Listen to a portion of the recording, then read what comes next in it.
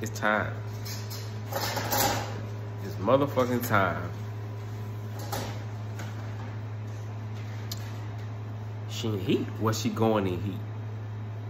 So my last video was, a week ago. And I was just basically explaining, you know what I'm saying, the foundation, you know, the this, the that, the then, the now. My plans, what I had going on, what I was trying to do. And it's finally time. That shit came quick as fuck. So we finna try to get 229 BC Clover. My next stud. I know I'm going pocket. I ain't going nothing bigger than pocket whatsoever. Like, I don't even want to go standard, none of that. I don't care about none of that. So pocket is the only way I want to go. I want to go shorter. Cause dudes, he's shorter than his mom, Clover. And he's thick as hell, don't get me wrong. But I think I want to add more girth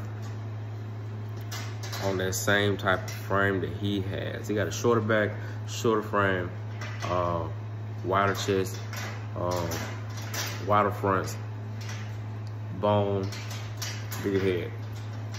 So we're gonna try to see what we can do to mix and match that little formula, and we're gonna get shit rolling.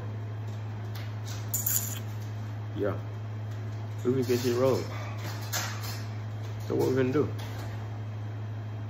I had to tell myself that shit, cause that's what we're gonna do. You see her? Seeing that bitch cooling. Her nipples are a little bit more thicker than normal. They're a little puffier. So that's another sign too that you can look for your dog, see when they go in the heat. Check them nipples, check her actions, check her mood. And just know your dog, man. When you know your dog, you're really good for the most part, because you'll know how they act. If something wrong with them, you'll know how to deal with them when they're whelping. All that. Because, you know, some dogs get protected when they're whelping. You feel me? So if you reach in and grab a pup too fast, or if you don't greet the mama first, and so forth, sometimes you may have a problem with some dogs you may not. But overall, all in all, you know what I'm saying, it's still a good process, you feel me? So we're gonna make it do what it do, and we about to really breed Clover once again. I said I only wanted to breed her twice. So this will be her final breeding, and then she'll go back in the house. She's just a foundation dog, you know what I mean?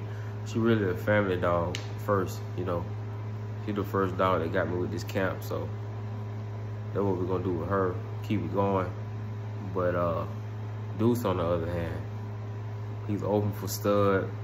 Right now we're doing 500 and a pup back deal. But if you don't want to do a pup back deal, you know what I'm saying, you want to keep all your puppies, keep your hoe a little, cool, you know what I'm saying? We understand that. So then we'll run it 1,500 outright.